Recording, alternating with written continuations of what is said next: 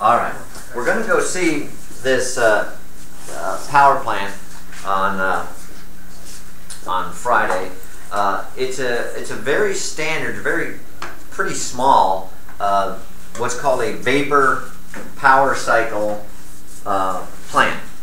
The schedule has us looking at what are called air standard power cycles first in Chapter 9, but since we're going to go see a vapor power cycle plant on Friday, I've switched Chapters 9 and 10 in the schedule, and we'll finish with the air standard cycles. That's the power cycle that you have in your cars and trucks and motorcycles that we'll finish the term with. And so we'll look at the vapor power cycle now. It's far and away the most common of the power production cycles used, well, certainly in America, if not the world. The only thing that really changes is where the heat comes from, because it all starts. Well, it doesn't start anywhere since it is a cycle, but it needs, of course, a boiler. That's where the phase change comes from, and the term the vapor power cycle. So we'll look at it on a TS diagram. We'll, for the most part, look at ideal power cycles. We just don't have the time to look into a little bit more realistic power cycles. But there's a boiler with high temperature energy coming into it, and the main thing that changes from one cycle to another is where that high temperature comes from. After that, everything's pretty much the same. So as the vapor comes out of the boiler, we'll call that state point 1, so that we can draw it as we go along the diagram. That can be done at a couple places. Generally, it's somewhere over to the right of the dome, coming through at the boiler pressure. So that would be P1, the isobar along there. Just where we come out of the boiler, how long the fluid is left in the boiler, is determined mostly by what happens next. Because that high pressure, high temperature steam is then run through a turbine that will produce the work that we're looking for. Now, typically, that's attached directly to an electrical generator from which is produced electrical power. And by directly, I mean they're most likely side by side and joined by a direct physical connection of the same shaft running through the turbine and running through the generator. And if I remember, and Malcolm, I don't know if you're familiar enough with your plant to remind me, my belief is that's exactly how it is at INDEC. They have the steam turbine, and then right beside it is the electrical generator, because it's the turbine that's turning the generator. So they're right there. There's no reason to have them separated by any great distance. It's just a waste of space. And all those extra connections decrease the efficiency. Every little place you have to connect something or turn or do something, you lose a little bit of the power that's been produced. What we're going to see on Friday is the steam turbine's going to be open. They need to maintain it a couple times a year. They need to check the blades. They also need to rebalance it. It's spinning at many tens of thousands of RPM, and if it's not well balanced, it will just fly apart. So where we come out of the boiler determines what is going to happen in the turbine itself. If we try to save a little bit of heat and come out of the boiler just right at the saturated vapor line, so we've just now turned all the liquid water flowing through the plant into vapor.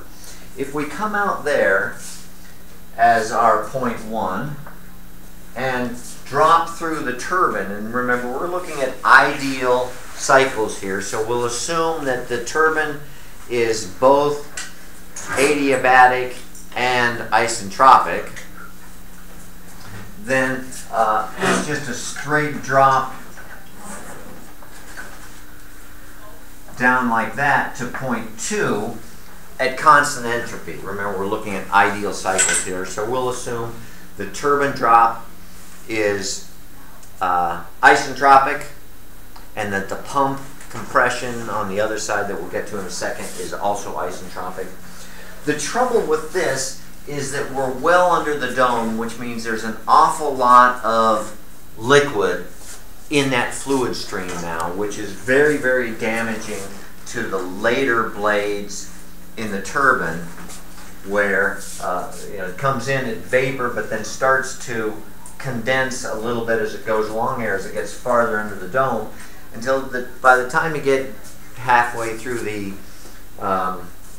turbine or so, you've got an awful lot of moisture, an awful lot of liquid in the turbine hitting those blades, and it's like sandblasting the blades. They just don't last for very long.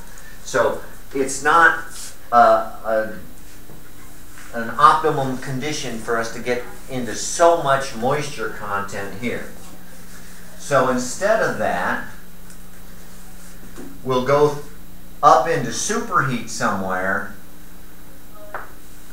just leave the water, make a bigger boiler, essentially is all they do. Just let it stay in the boiler more. It takes more heat to do that, but now when we do the drop through the turbine, it's typically until just barely under the dome or just barely outside of it, but conditions are much, much better for the health and safety of the turbine itself if let it go like that.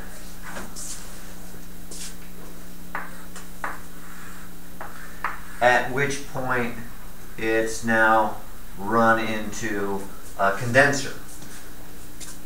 This just simply takes it back across the dome, returning it to the liquid state where it comes out.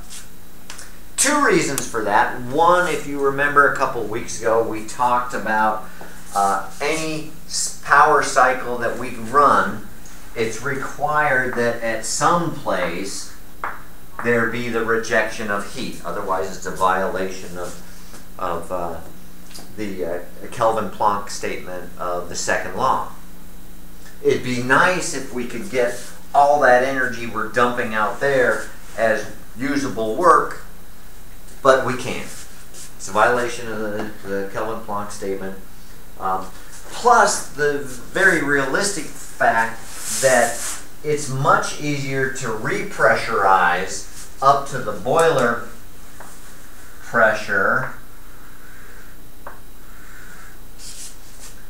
It's much easier to repressurize up to the boiler pressure if we're pressurizing a liquid than if we're pressurizing a vapor. It's just an awful lot cheaper. It's much, much easier to do. It'd be terrible to stop somewhere in here because two-phase compressors are very hard to design and to run well. So it just makes a lot more sense for the mechanics of the system to come all the way back to saturated liquid, at which point we go back into a pump that brings it then back up to the boiler pressure and start again.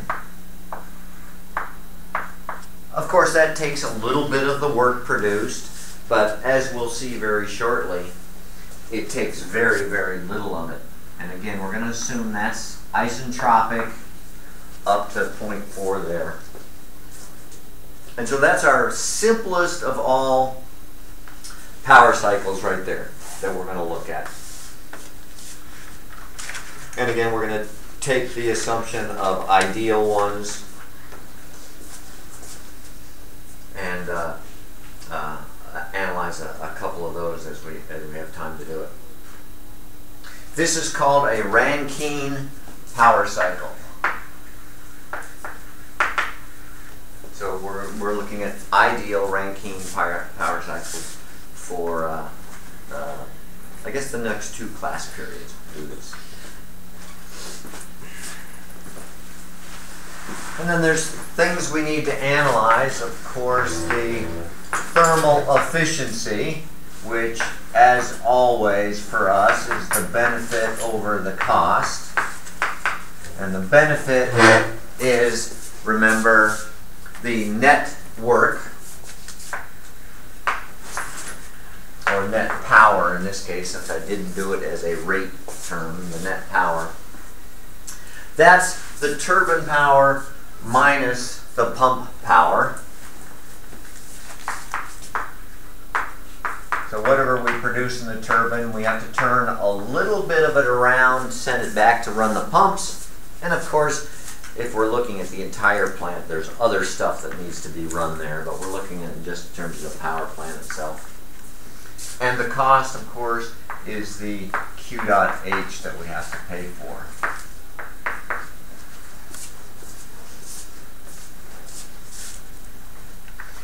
It's the Q dot H that makes the difference between all the different types of power plants there are. Well, not all of them, but for the most part, all of them. It's where this heat comes from. Does it come from the burning of coal, natural gas? Index a natural gas plant, right? Index uses natural gas that we'll see on Friday. Well, we won't see any of that part of it on Friday. If it's a nuclear power plant, all of this is exactly the same. It's just that the heat comes from the nuclear reaction of the fission of the uranium in the reactor core. But then that produces heat that boils a fluid, and then everything else is exactly the same. So it doesn't matter, even if we're talking about a solar power plant. That's the only difference, is where does this heat come from? After we've got that heat, and then of course there's a huge effort on how to get cheaper and cheaper and cleaner heat, but after we get that heat, everything else is pretty much the same. A little bit of difference where this heat goes. Does it go into just into a river running by, or into the ocean, or is it pumped into the air? And that's what you see when you see the giant stacks like that with beautiful billowing white steam. That is all that is steam. There's nothing radioactive about that. But that's just simply this the release of the heat to the atmosphere there. So there's an atmospheric and environmental cost to that stuff, but we're looking at this and only in terms of the thermal cost of that. So that's the only difference of the possible things we can do there. Other little changes that can be made are things like remember that the net work equals the net heat transfer. And in general, the greater the area, the greater the both of those. But the net, the thermal efficiency only depends upon the heat added. So other things we might want to do is lower the condenser pressure, which will then add a little bit of area to it. That's a possibility. Part of the trouble is it does take the turbine farther under the dome, so there's more moisture in the turbine. It also, there's more troubles associated with very, very low pressure condensers. We might also do some things like go to higher temperature here in the turbine. That gives us less chance of going under the dome, but we're already at pretty high temperatures. This is even higher temperature. That's going to come at a greater cost than QH. Also going to come at a greater cost than the equipment itself to handle that greater pressure. If we do higher pressure on the turbine,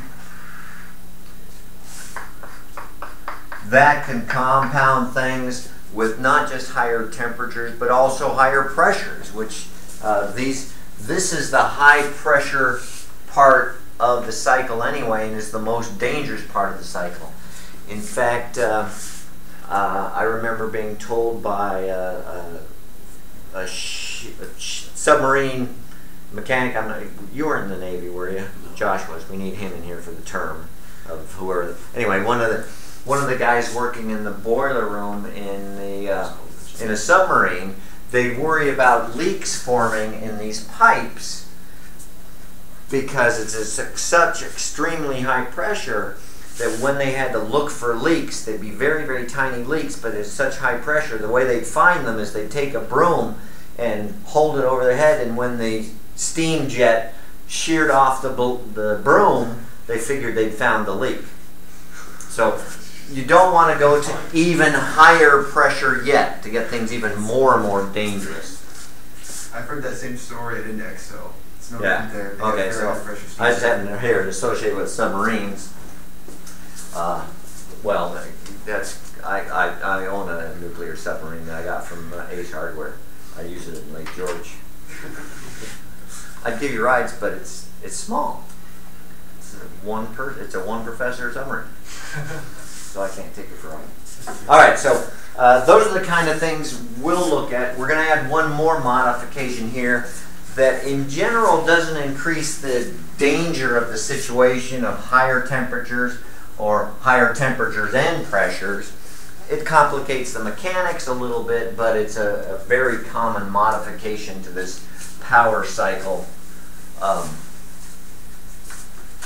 And we'll analyze it here by the end of the class. And I again can't remember if INDEC is one of those type of systems or not, but we'll check when we get there. All right, so let's put some numbers to this kind of thing here.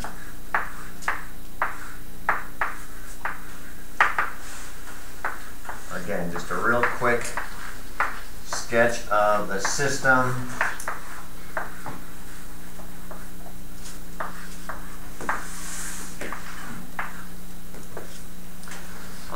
We're going to change that a little bit in a second when we step through this. So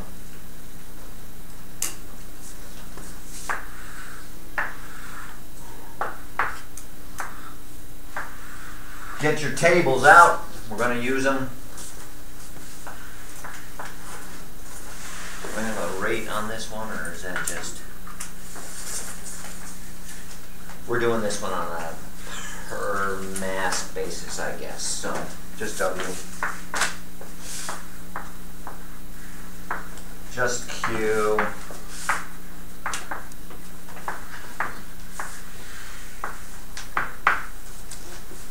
Okay, just to pick some numbers to go around the plant.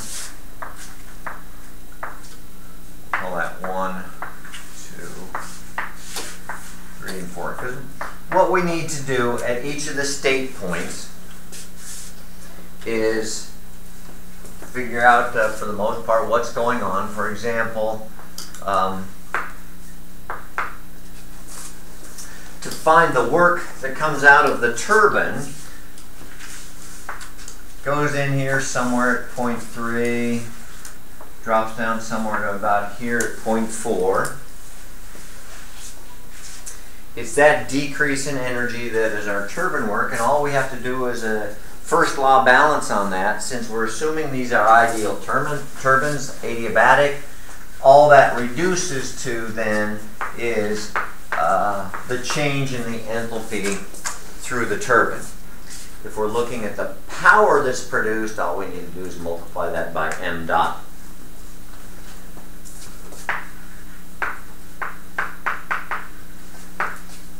And we're assuming these are running at steady state, so m dot is a constant. That's the mass rate flow through the system itself.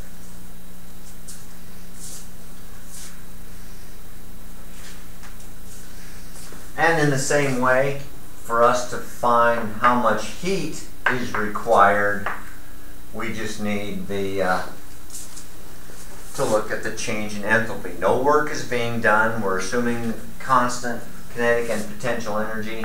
So all we need is then the change in the enthalpy for those 2 points as well. Or on a rate basis,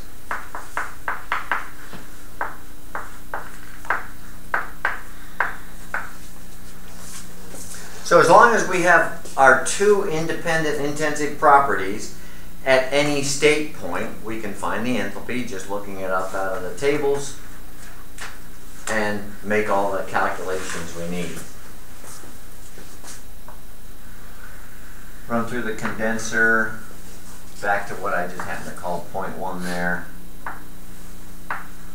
Pressurize it back up to the boiler pressure, and then run it through the boiler. So there's our simple cycle as we're going to look at it. What else? Oh, we might need the pump work. Now the pump work is a little bit trickier at first until we figure out what's going on, then realize it's a little bit less tricky. And take me a second to put that together. So again, if we're assuming, oh sorry, I don't want that to be a rate. If we're assuming these are ideal pumps and turbines, then they're adiabatic. And so the first law of the pump work just comes to be a difference again in the enthalpy between the 2 points before and after it.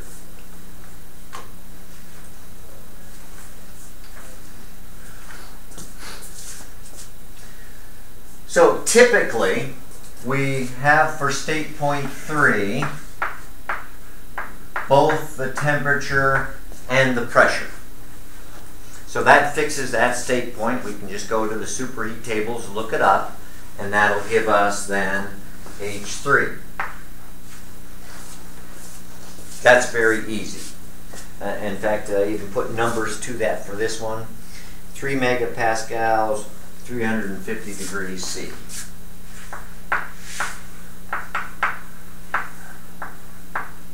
Just so we can work through some of these.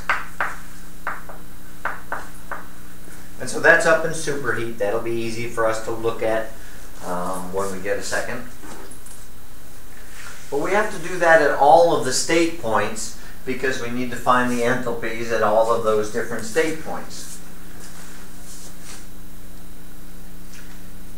It's quite typical that the condenser pressure is also given. So we would have here P3 and of course P1 over here, because those are the same. No, sorry, not P3, P4. P4. Those are the same. P1 equals P4 because that's under the dome. Remember, that's a constant pressure line straight across there. But to fix state point 4, we need some other independent intensive thermodynamic property. Not the quality, because that's not what's specified. We need something else. We might need the quality, but we don't specify the quality. What's so funny about quality? What? Use what? Use enthalpy? Which? Since it's isentropic, we're assuming it's an ideal turbine. It's isentropic, so our other state point for point 4 is the fact that it's the same entropy as at state 3. Is that what you meant? Yes. Should have just said so. I tried. And since we have state point 3 fixed, we can get the entropy. So not only do we need the enthalpy at state point 3, we're also going to need the entropy, because then we carry that down to 4. So that's those two, H3 and H4. H3 we'll use again here. We need to fix H2 and H1 as well. So again, we need two state points, or two intensive properties to fix the state point. We have the pressure at point 1 as the condenser pressure. What's our other intensive property for state point 1 out of the condenser and into the pump? What? We don't have the temperature. Remember, underneath the dome, temperature and pressure aren't in. Well, we have the temperature, but that's fixed by the pressure and vice versa, because they're not independent under the dome. Is that what you're going to say, Chris? Yeah, I was just going to say because it's on the dome, on the curve. We assume that we've gone right to the point of saturated liquid, and so the quality at point 1 is 0, and we take that to be a specified property.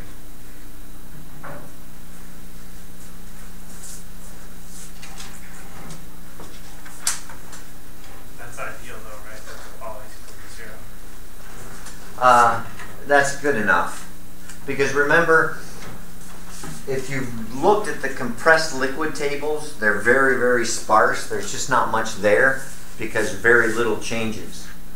And in fact, we're going to use that.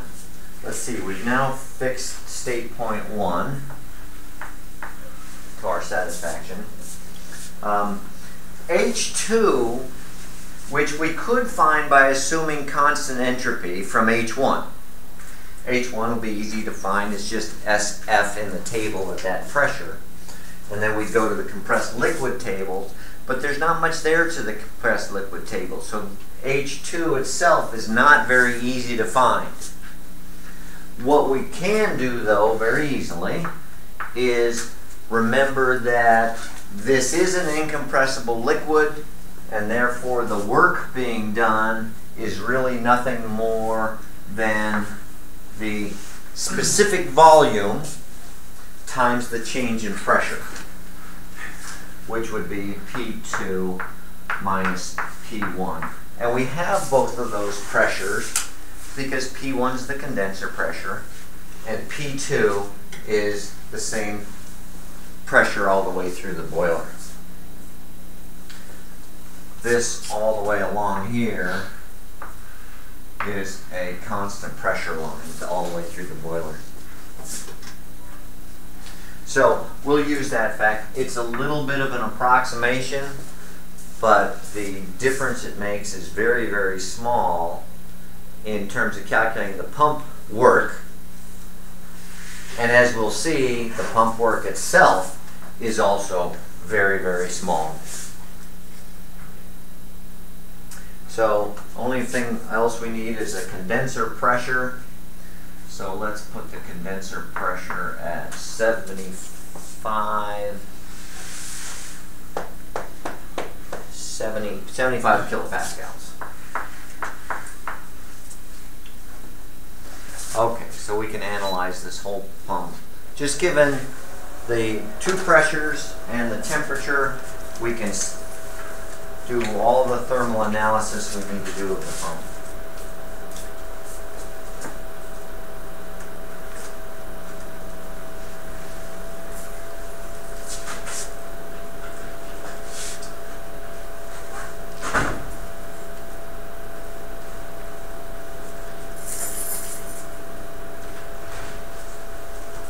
Okay.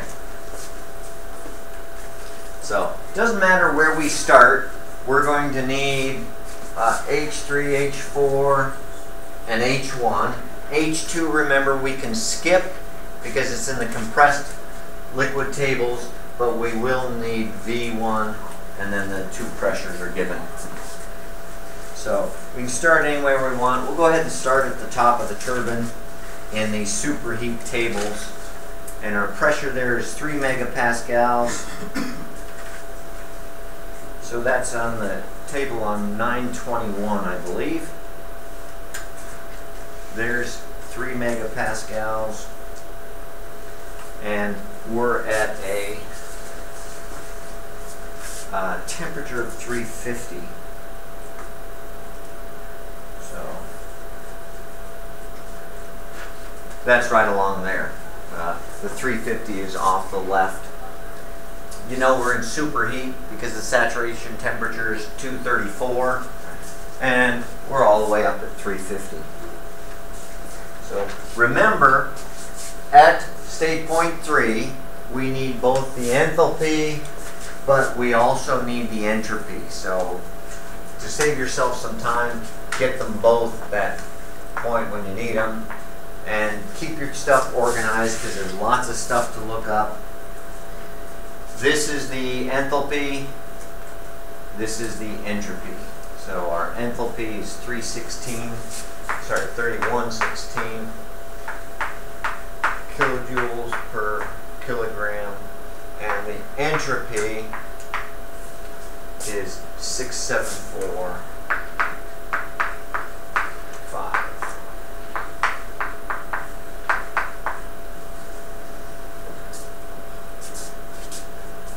So that's state point 3. It's as simple as that.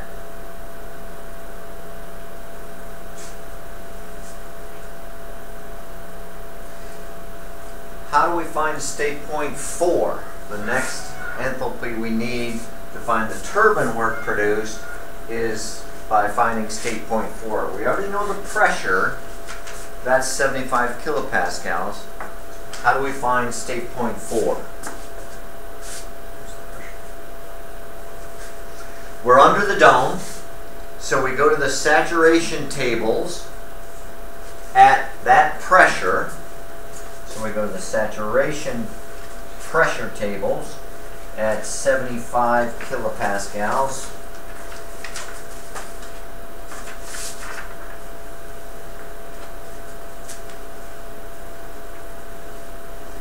There it is.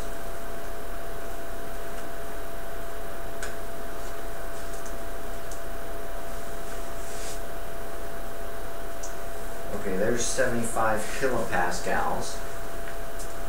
We know we're under the dome somewhere. What we have to do is first realize that the entropy is the same because we're assuming an adiabatic constant entropy and isentropic turbine drop. So we know that that entropy must be found somewhere along this line as SF plus X2, whatever the quality is along that point, times SFG, where the SF and the SG are right out of the table at the pressure of the condenser, the 75 kilopascals. So that allows us to find the quality at point 2. Then with the quality at point 2, we find the enthalpy at point 2 using that number we just found with the same values from the table.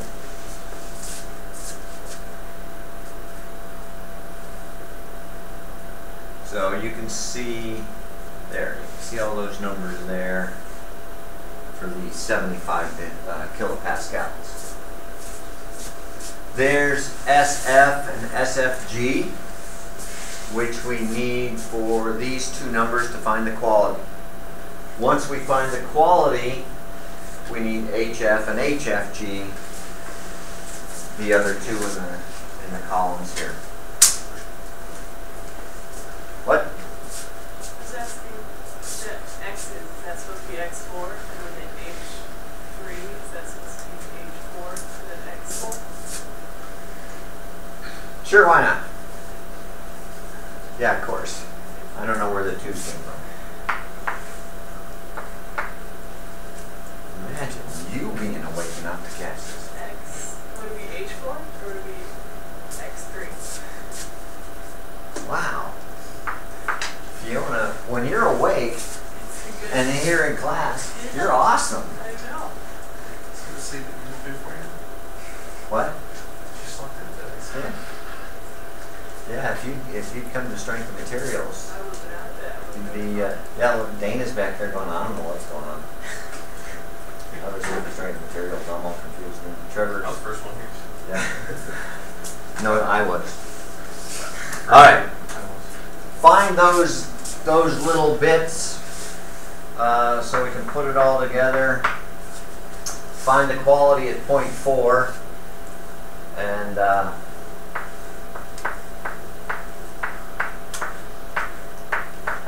that's just a matter of solving that equation for x4 and pulling those numbers right out of the table. S4 we've already got because it's the same as S3. 6.745. SF is right out of the table. There it is right there, 1.213.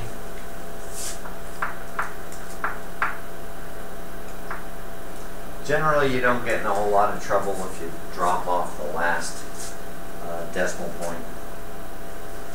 And then SFG, remember that's conveniently calculated for us here, 6.243. And that'll give us the quality at 0.4.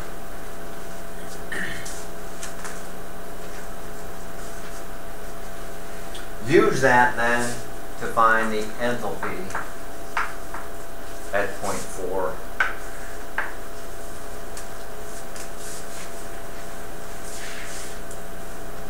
And that's also up there visible, so you can do that part.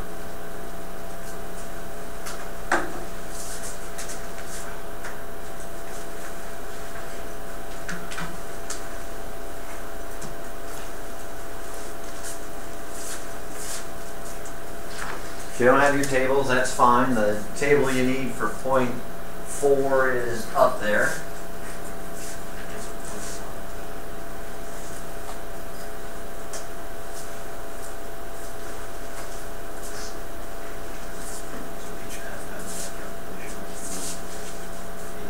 HF for here is right out of the table. Right, and is that also H1? Yes, that's also H1.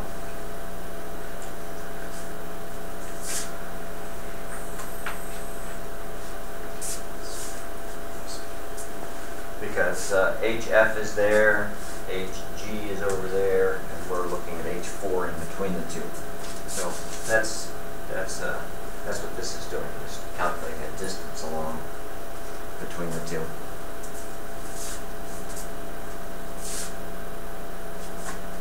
We're okay with the tables, get used to them. Get used to them. 2.5 weeks left, too late now. See, look at yours are so worn, you loved your tables. Those are well-loved tables.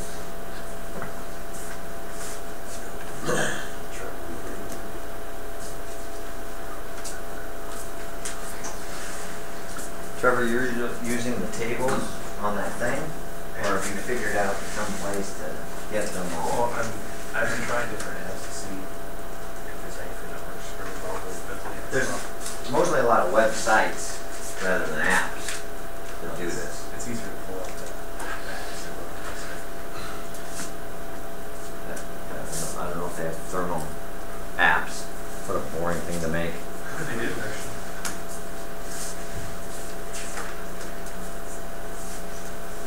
Are we okay? Got those numbers in check with each other?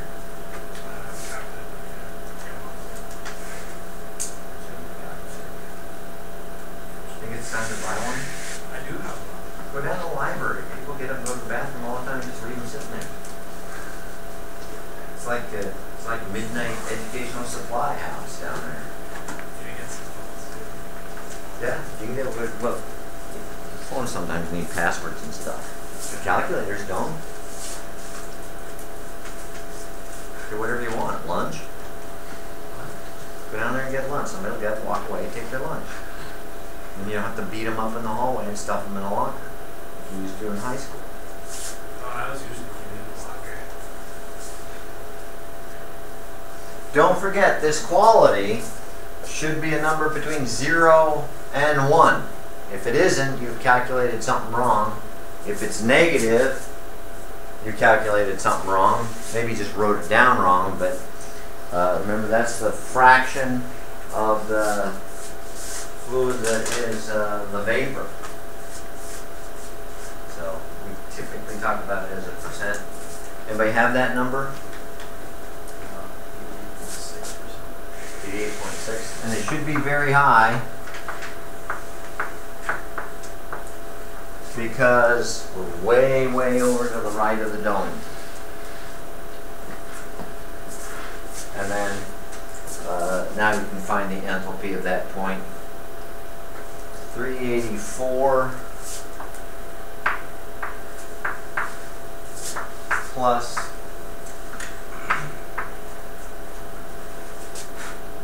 0.886 and then times HFG. Check this one here. HFG 2278.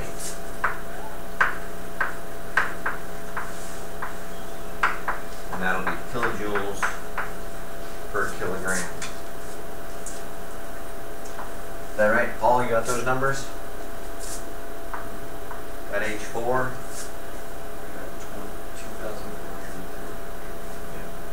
2,403. Again, you can check that to make sure it makes sense because it should be somewhere in between HF and HG. If it's not, you screwed something up and you got to fix it. Should be right between those two numbers. Remember, HFG is the distance between those two numbers.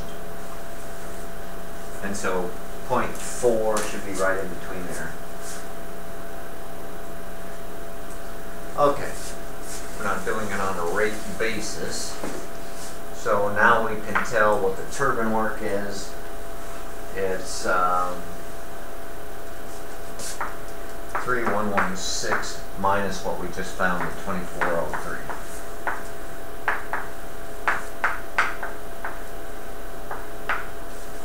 What's that come out to be? 1,313?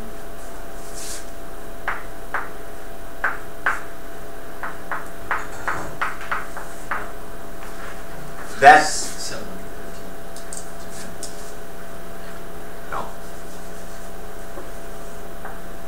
That's how much energy per kilogram of fluid flowing through the turbine would produce. And it's just 700, not 1,000. Put it in my head. Yes, I know. I've done those. Oh, I feel better.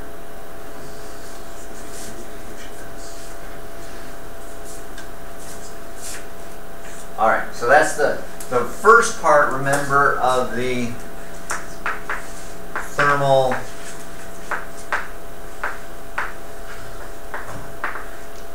efficiency that we need.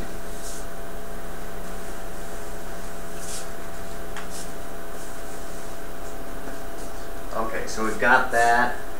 Doesn't matter what order you do these things in, you got to do them sometime, someplace. So QH, I guess, will be our next one. H3 minus H2. H3 we already have because that's the enthalpy going into the turbine. Notice that we're discounting any of the piping between these components. There are pressure drops, heat losses, entropy losses in there, entropy increases in there, but we're ignoring them since, again, this is an ideal power cycle. So to find point 2, H2, which we need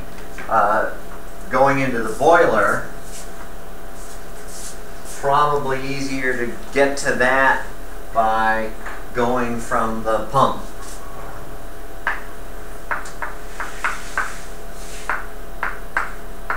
But remember, H2 is very difficult to find directly, so we'll find it by finding the specific volume times the delta P. Remember our flow work was PV. This is then the derivative of PV with V being constant, since it's incompressible.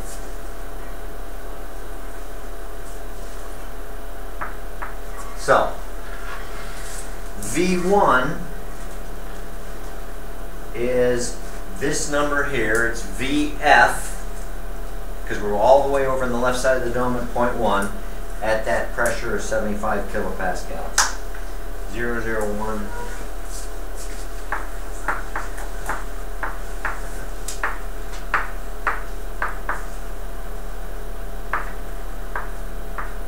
Meters cubed per kilogram. Then the pressure change, we go from 3 megapascals down to 75 kilopascals. That's what? 2,925 kilopascals. Is that right? Because that's 75 kilopascals, that's 3,000 kilopascals.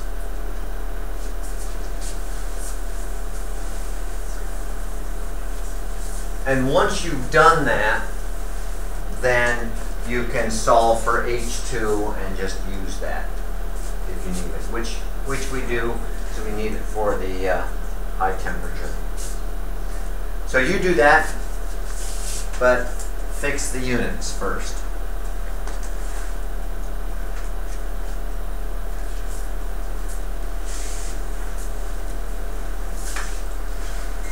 What? Okay?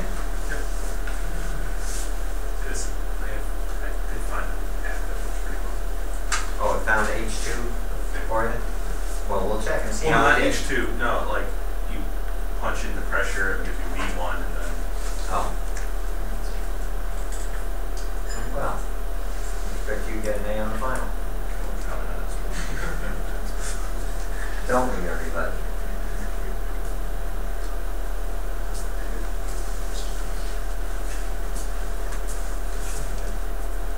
Well, that means we have to decide what's fair on the test, since you have an app and others don't. Yeah, right.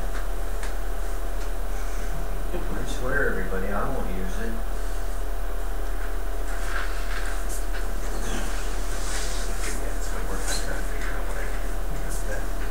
All right, you got to fix the units.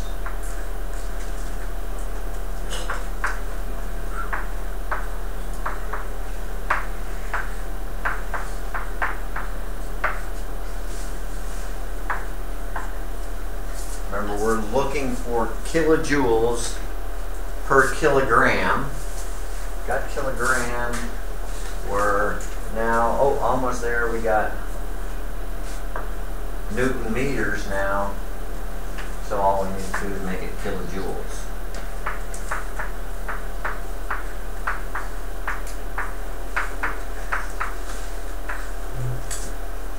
Thank you. That'll do it. So we didn't even need to do it. But It's good to check. it's good to check. It's good to check. Alright, so that comes out to be then what?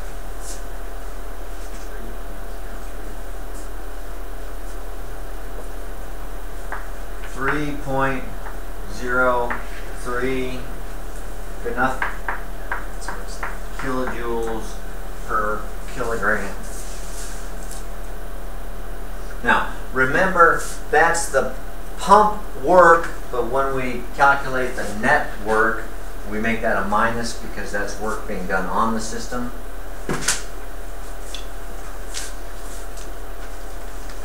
Notice, however, how small the pump work is to the turbine work being produced. So there's two things we can do with that. One is we can define the back work ratio, which is how much of the turbine work produced do we need to send back to the plant to help it run. So that's just the pump work over the turbine work. And it's usually very small. You try to keep it very small, kind of like the expense ratio on the mutual funds that you all invest in with your steward's paychecks. Savvy investors. So what's that come out to be? 303 divided by 713. It's what? 0.43%.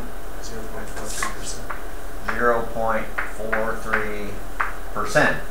So very, very small. Which leads us to the second thing we can do with the pump work, which is just ignore it. It's so small. If you're in a hurry. But then I know that old trick. I specifically asked for the pump work on tests, so you can't just say, oh, I'm neglecting it. So I'm neglecting this problem too. And the points that come with it. But now we can use that to find H2 because we already had H1. I don't think I have it on the board anymore. Oh, it's up here. Because that's HF. 384.4. So H2 equals 3.03 plus, what was it, 344.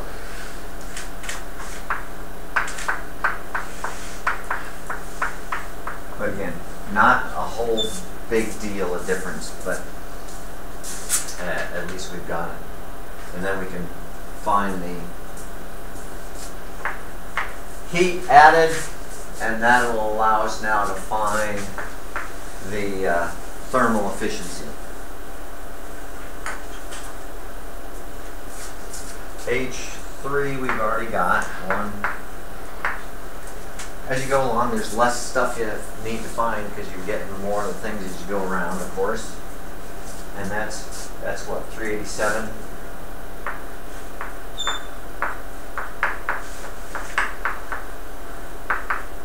And that's how much heat we need to add to run the plant. How much is that? I'm not going to do it in my head. That one's too hard. It's got 8s and 7s in it. 2007.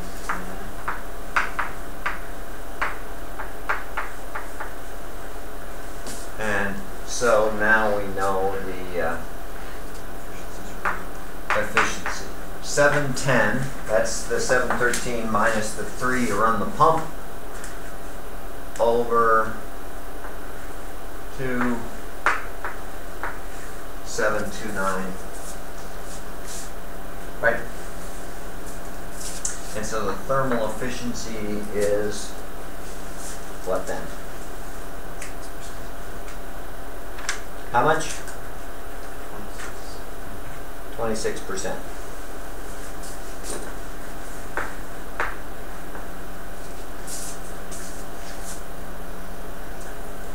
If we ran a Carnot cycle between the same two, same limits, what would that be? That would be the ideal efficiency we could get. This is an ideal cycle, but it's not a Carnot cycle. Remember, a Carnot cycle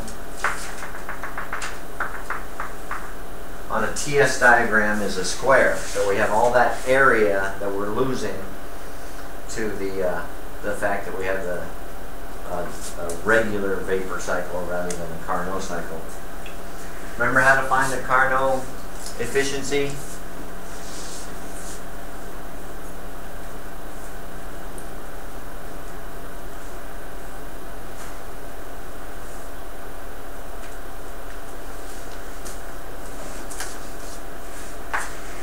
One minus TL over TH where the high temperature is 350, the low temperature is whatever we had there. I don't think we had it, so I'll give it to you. Turns out to be, yeah, it's right there, 92. But remember, that has to be in Kelvin. So 92 plus 273 over 350 plus 273. And that will be the Carnot efficiency.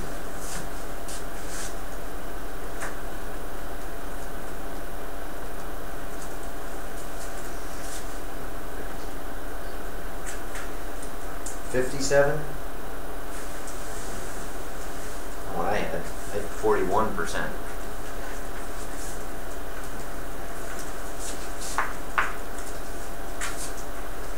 So about 41%. Which then allows us to define yet a brand new efficiency,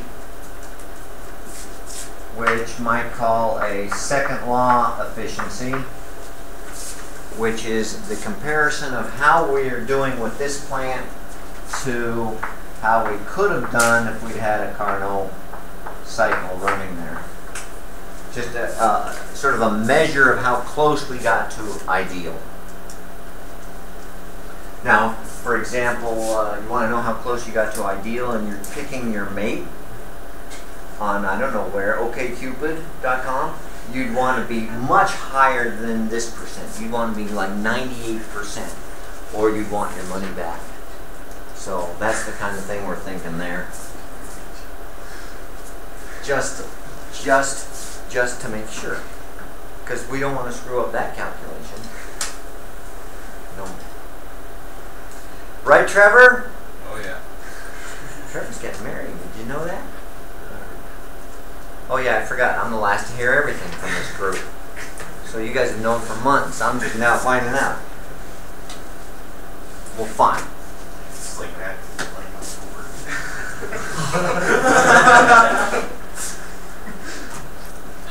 Okay. Questions about that before we look at? I give you one to do with an extra increase in efficiency added to it. The calculations are all still basically the same, but there's a modification made to the plant to increase the efficiency.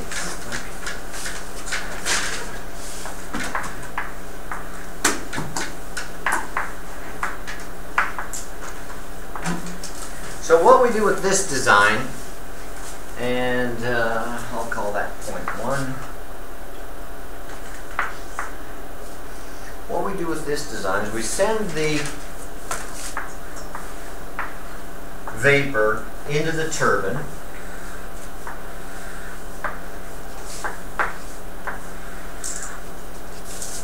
So we come out of the boiler at some point here, point 1. We send it into the turbine where, of course, it isentropically drops down in pressure. Depending on just what the specifications are, maybe we'll stop, we want to stop somewhere very near the dome. Because remember, we don't want much moisture content. Pull the fluid out, and instead of sending it into the condenser there, because it may still be at very, very high temperature and have a lot of energy in it, what we'll do is send it back into the boiler to be reheated. So that'll be point 2. Send it back into the boiler to be reheated. That will cause it to go back up something like this. Now, it's at a lower pressure, so it's not loose in the boiler. It's contained in piping.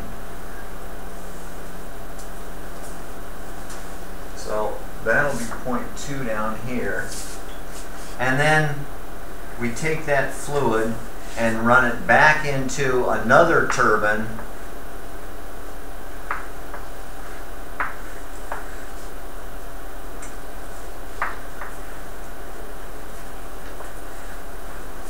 to produce yet even more work. And so our turbine work is the two of those combined. It's a two-stage turbine. A high-pressure stage, we pull out the fluid, we reheat it, put it into the low-pressure stage, and get a little bit more work out of it. It does take some more heat, of course. Also, mechanically, it's a little more complicated, but it does increase the efficiency. If we do the calculation here between the same temperatures, we'll find an increase in the efficiency by doing this.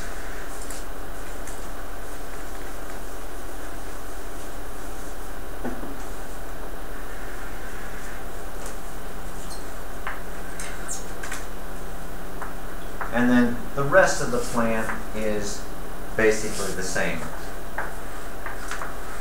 Into a condenser,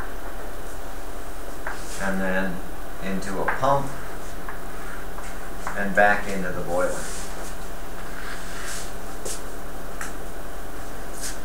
So that's 3. This is 4, 5, and 6.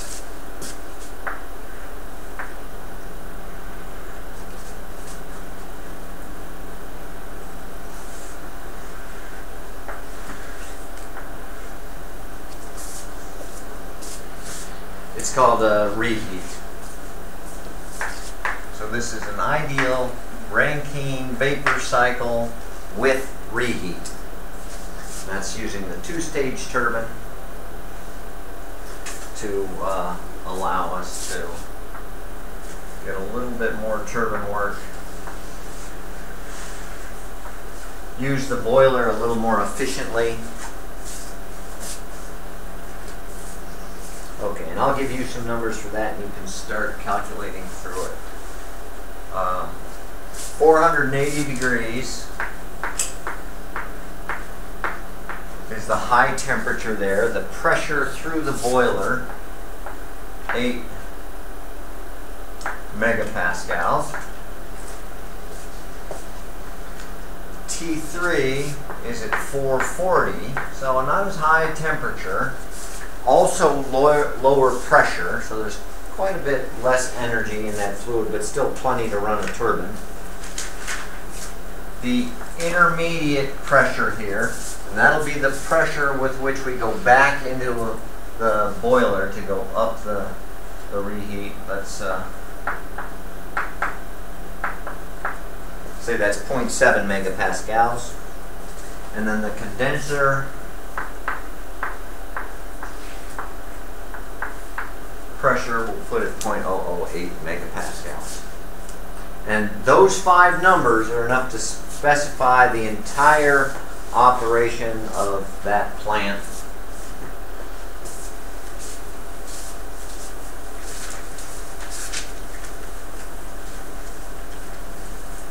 So before we get going, let's double check what we've got and what we'll need.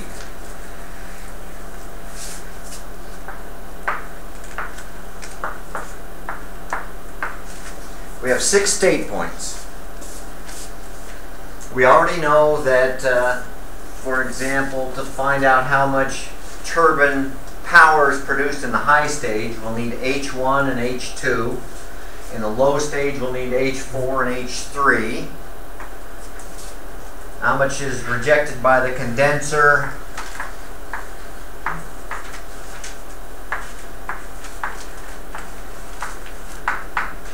And then we also need to find out how much work the pump requires. And we'll need the enthalpies at all those points, which means we need the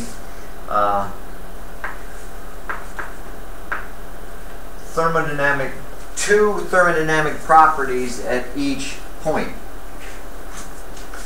Point 1, we have T1 and P1, and we're in superheat, so that one's no. Point 2, we know the pressure where we come out of the turbine, The intermediate pressure is 0.7 megapascals. What's our other thermodynamic property at 0.2? It's isentropic from 0.1. Sorry, that's P2 there. So we have P2 and S1 we can use there. 3, we have the temperature and pressure.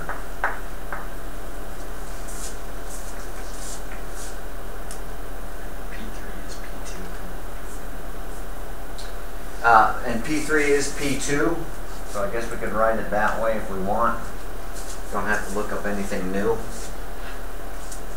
0.4, we know the pressure at 0.4.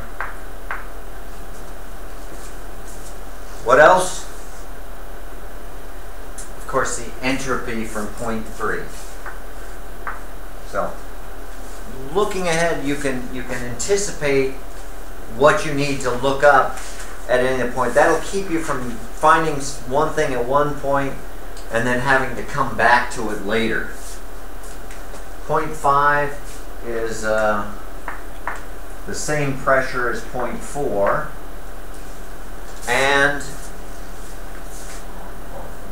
the quality, we're the saturated liquid. So X equals our other independent thermodynamic variable. Oh, that's 0.6. And then the 0.6, remember we know the pressure because that's the same pressure as P1. And that's the one where we'll use the specific volume to find the temperature, the pressure change, or to find the work done. So we'll call that V5, I guess, because it's the volume, specific volume from 0.5. So we're going to need the enthalpy for all of those. We need the entropy for some of them. We'll need S1 to find S2 to find 0.2. Then we don't need the entropy really at these other ones. Those two we don't need. We're also going to need the quality at a couple points, I guess. So I will put that in. That's 0.2 and 0.4, just to keep this kind of stuff straight. Oh, I've got too many X's here now.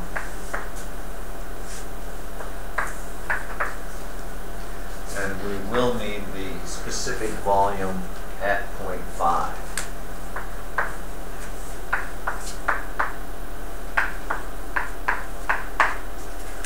I don't know if that'll do.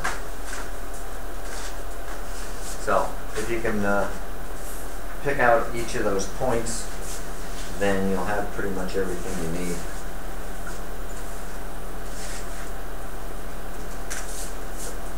Too many X's. The quality X is different than all these X's, because look at there, it's a fancy one.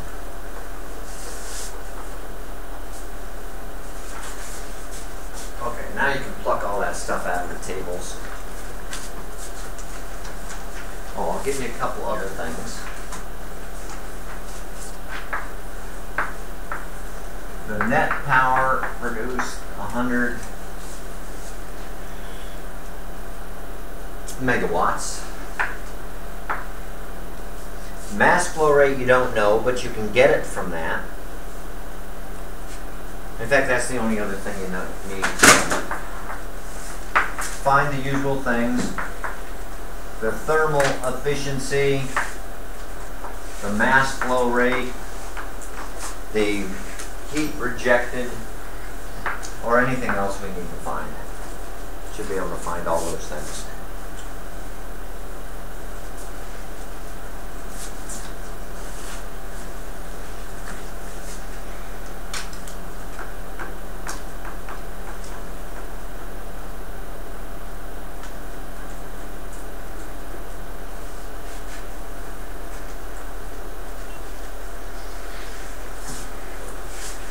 You got 7 minutes to do it. Unless you came in late. And you've got 8 minutes. You have to stay up.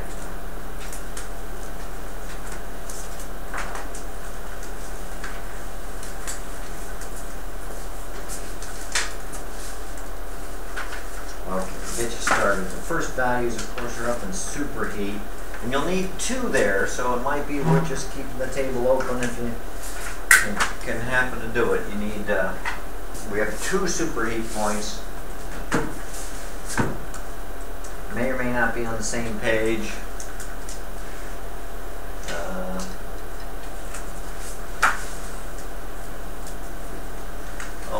0.7 megapascals, you have to just take it midway between these 2 parts of the table at 480 degrees.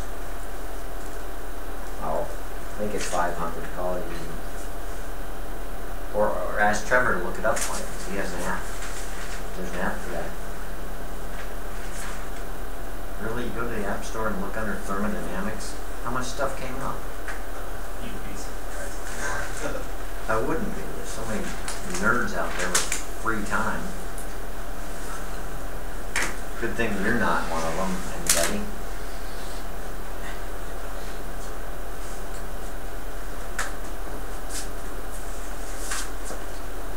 Okay, so unfortunately for our tables, this is your double interpolation.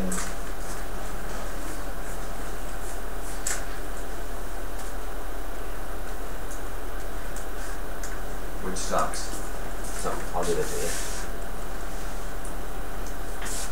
Trevor can check this for us. 3348.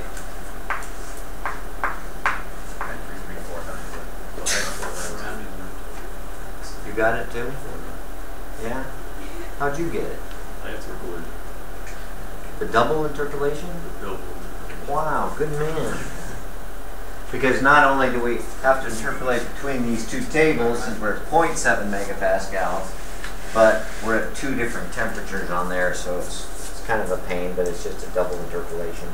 And it's a linear one, so 6659 for the entropy. And that's the same entropy as that one, which will allow you to find the quality at 0.2.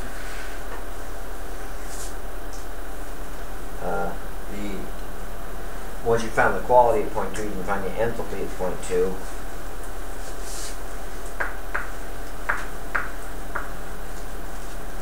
Quality is 0.989. I'll give you a few of these just to get you going. Then you can find the enthalpy, 2742. How are we doing?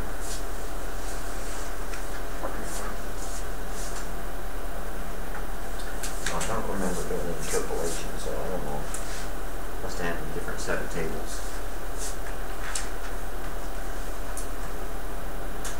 Okay, so you find extra points there, and then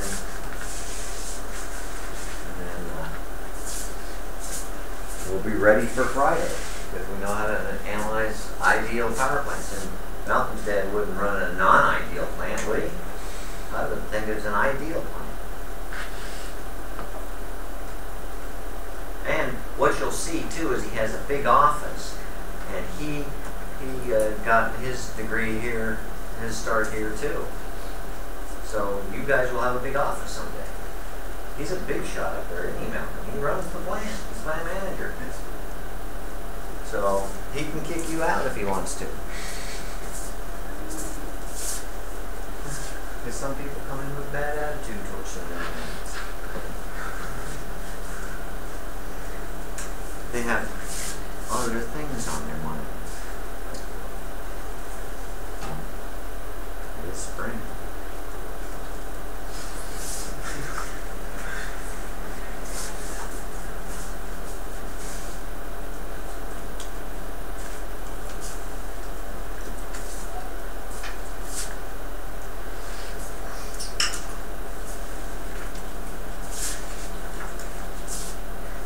Is that an iPad app only, or is it a smartphone app too?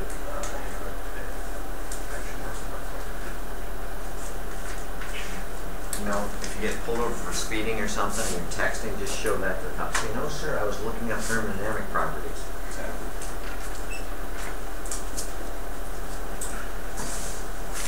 Anybody need any help in any of the spots? Check with each other as you go along. You don't have to have an exact agreement, but pretty close sure helps. You'll need to find the quality at 0.4. 0.3 I think is easier to find. Oh wait, no wait. 0.1 wasn't a double interpolation.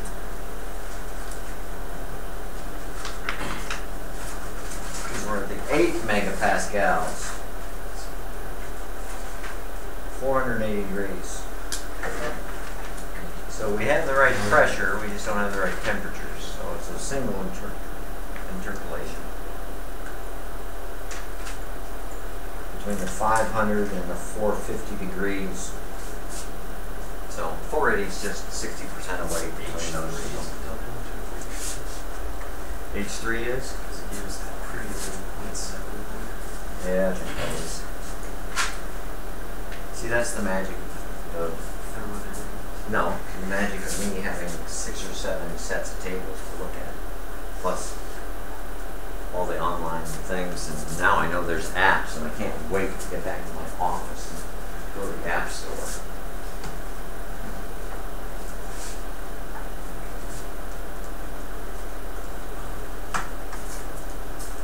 Anybody want to check any other numbers? Since H3 is an interpolation too, I'll give you that. 3353. Because evidently Trevor won't give it to you. S3 757.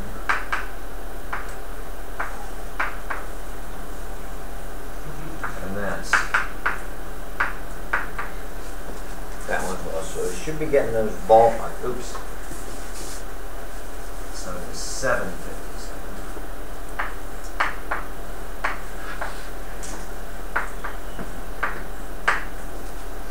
And so that should give you a quality of 93.8%.